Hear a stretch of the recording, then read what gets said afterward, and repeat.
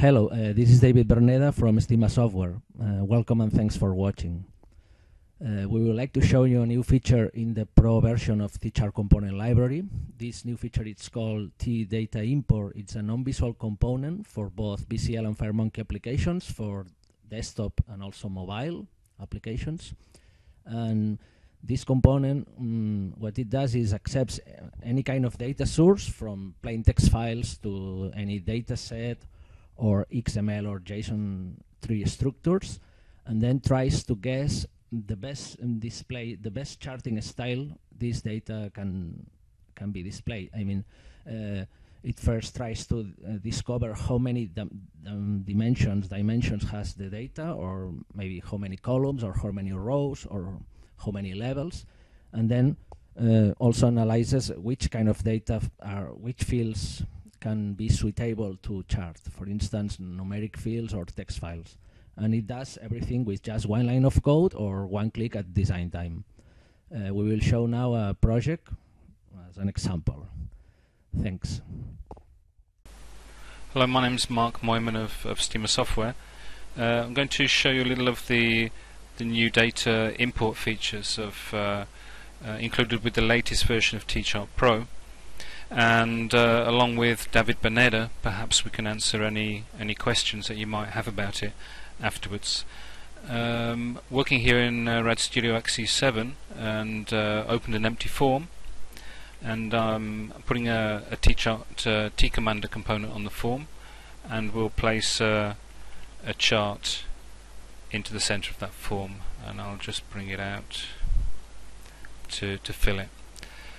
We'll open the TeeChart editor, double click on the form, on the chart, sorry, and we can go to themes, and I'll set up a couple of visual features, picking a theme called facts, a palette, and applying 2D to the chart. We apply it, and that look will lend itself to the chart that we build. Okay, so here to show you the import feature, which is the tab selected at the left bottom of the option list, and you'll see that we can import a file or a URL. So we'll go with URL. We chose a data source for this demo from Quandl. There's some nice data samples on there to show some nice charts. And this is major US air carriers on-time performance. So we'll paste that URL in, the link to the CSV file, and we'll import that to the editor. And that shows us a preview of the data, which we can now import to the chart. That's created a chart with, you'll see 6 series types related to flight information, and 2 axes on the left and the right. It's divided the data into 2 axes because it's taken a best guess based on the type of information in the chart. Some of the series information will have been insignificant with relation to the rest of it, and for it to have meaning on the chart, it's created an axis for its own space. I can speak a little bit more about axes later, and we'll add a title to the chart, as no title came with it. You'll notice that TeeChart will pick up on texts that are included with the data, and we'll offer options on it. It's the left axis, for example, is called on-time arrivals. So we'll add the title text, and I'll just change a couple of features of it, the size to make it more readable, and I'll move it over to the right of the chart. Okay, well, we can run this.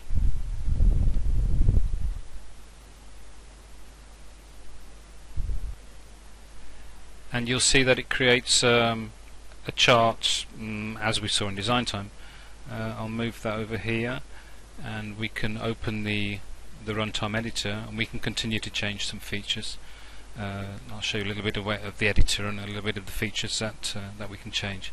So, for example, series type. I could change a line series to any other series type that has a similar set of value lists, XY data to XY data, or XYZ to XYZ, and so forth.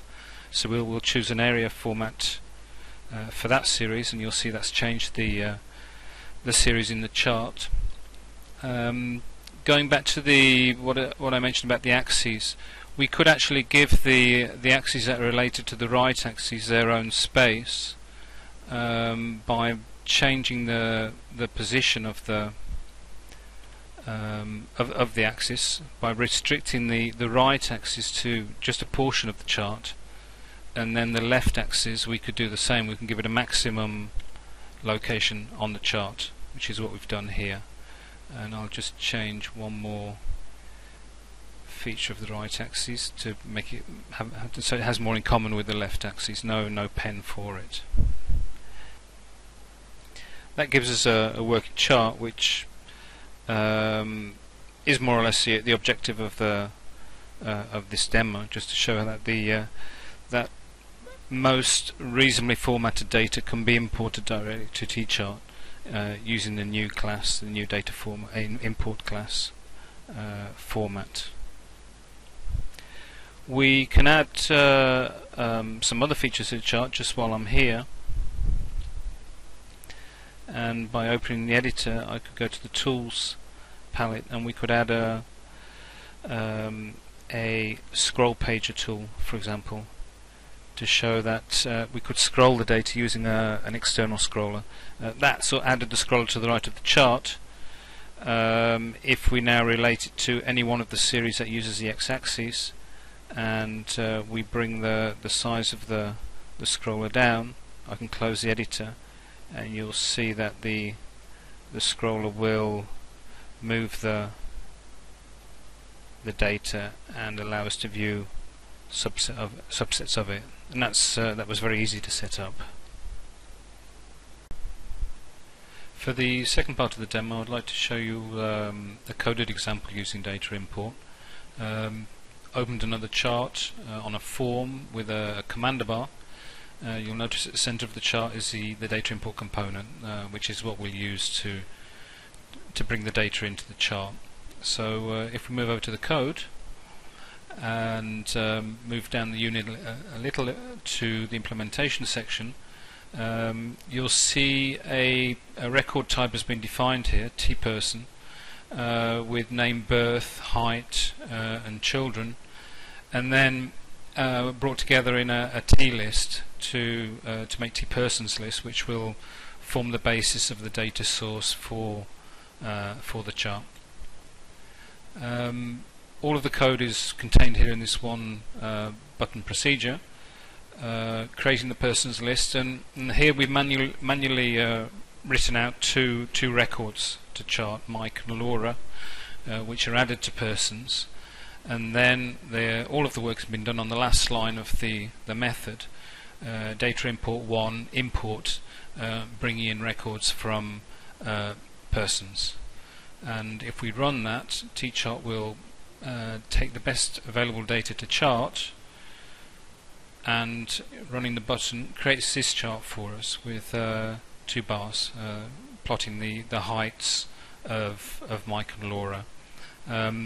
We hope this might be useful to you when you come to import data from sources that perhaps not known to you. And I'll just show you some of the options of the data types that TeeChart can actually import in this way. And you see the list is quite extensive. So TeeChart will try to find the data in this type of data source and chart it for you.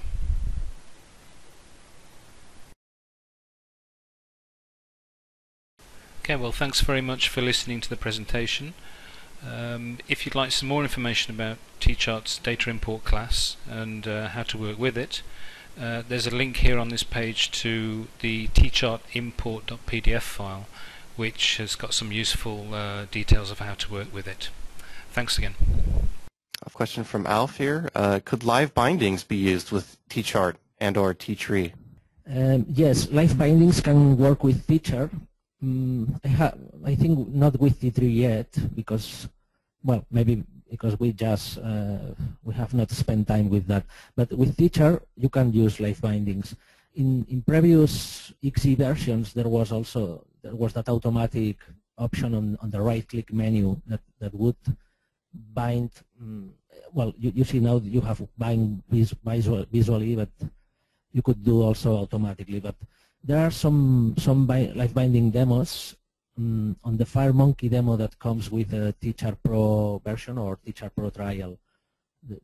There are 3 or 4 demos that show you how to do that. You can bind visually, linking, and also manually, because there's one particular thing for TeeChart series that it cannot be done automatically with live bindings. It's you want to link one series with 2 fields, and that's not possible. You have to do it manually by adding expressions on the live bindings editor by hand, which is very, very easy, and the demos show that. Okay, well, I think with that, we'll start winding down. Is there anything else you'd like to add before we close the webinar down for today? No, thank you very much. We just wanted to really show people the possibilities with data import and maybe, I don't know, inspire people to have a go. It'd be nice to get some feedback if people do get the chance to try it out. Yeah, go try it out. It looks like a great, I'm definitely looking forward to trying it out myself. Yes, Pat says, interesting package. Thank you for the insight. Indeed, thank you very much for coming out and sharing with us today. We had one more quick question here from Ian, I believe. Would I be able to use the TeeChart for real-time graphs like download speed graphs? That's a great question. Yes, we have some demos. We have done many demos and some articles at our website about real-time charting. Well, it's not 100% real-time, but it's very close. It's maybe 99.9 because it all depends on your GPU and CPU speed, and also on which kind of series style you use for the chart. We have one series style called T-Fastline. This one is the fastest thing possible because even there are some properties that can handle maybe 1 million or 2 million points per second by 60 if you are animating 60 frames per second. So this is maybe 60 million points displayed because the complete array of data points, both the X and Y values, are sent to the GPU, and then more or less everything is calculated there.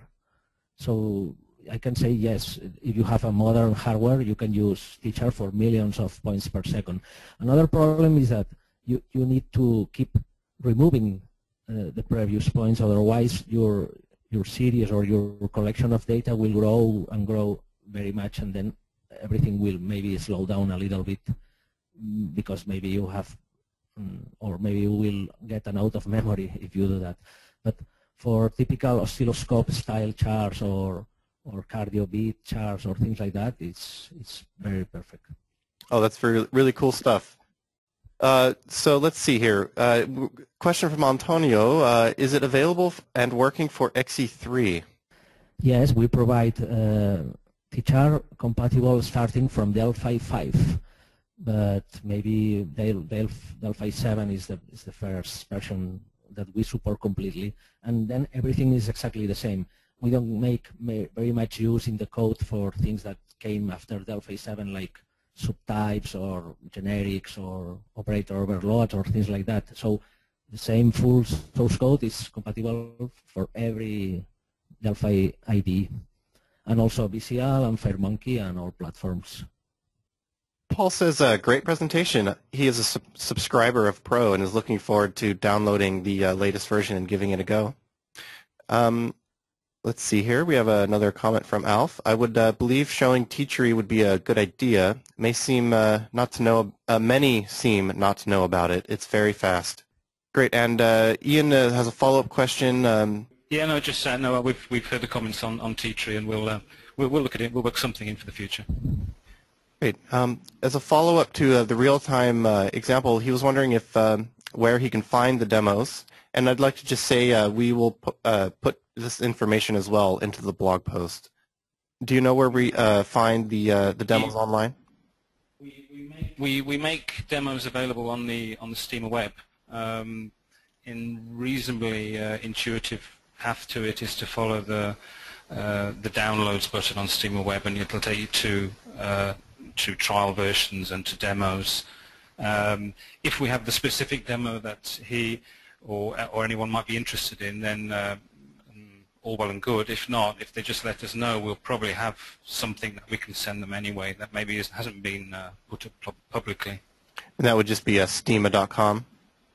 Yes, steema.com, that's right. Okay, great.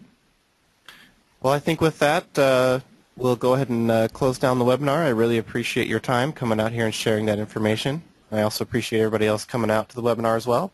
Hope you have a great day, and if you have any further questions, feel free to find the blog post and you can comment there. Great, thanks very much. Oh, thanks very much. Thank you. Okay, have a great day. Bye. Okay, bye now. Bye-bye.